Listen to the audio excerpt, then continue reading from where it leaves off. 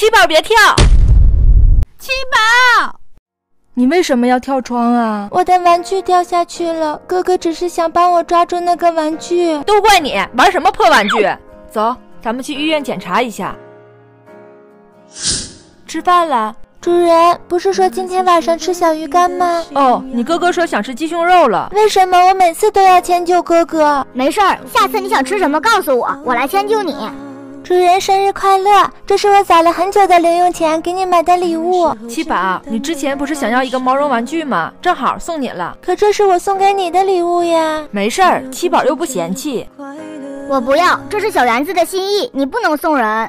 七宝，你的身体好了吗？我没事儿，只是主人不让我跟你玩，就把我关起来了。那我偷偷进去看你。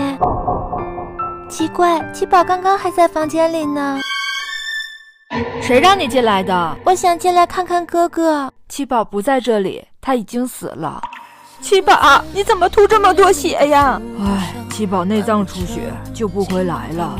怎么到处都找不到七宝？主人到底把它藏哪里去了？七宝，你的身体好了吗？